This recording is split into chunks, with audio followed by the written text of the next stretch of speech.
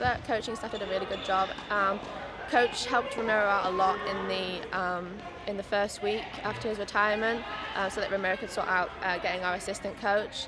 And Ramiro's made a point of how he doesn't, there are a few things that he might want to change, but the majority of it is he wants to keep it the same, and he wants to continue the Loring legacy and the culture that he's created here. So it's been a really smooth transition.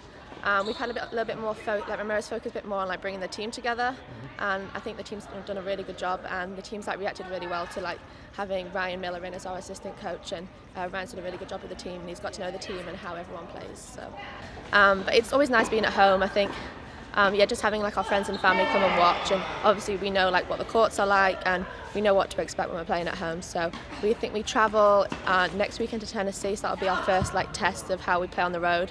But I think at home we're doing a really good job.